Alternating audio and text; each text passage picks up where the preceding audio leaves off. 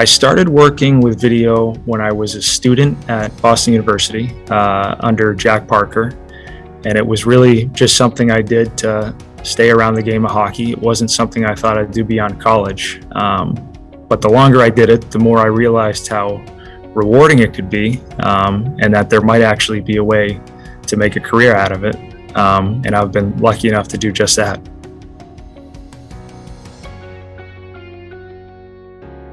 For sure, being part of the 2 Stanley Cup teams with the Penguins. When we won in 2016, it was so surreal, and I never really would have imagined that would be able to do it again the next season. And just being able to watch and learn from our coaching staff at the time was pretty special.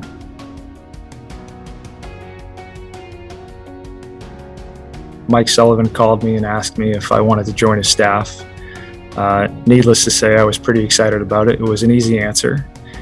And just the chance to represent the United States is something I'm grateful for and don't take for granted. The feeling around the Olympics, the tradition and the history, it's pretty special. And I'm really excited to have a front row seat for it and do anything I can to help our players and our coaches have success.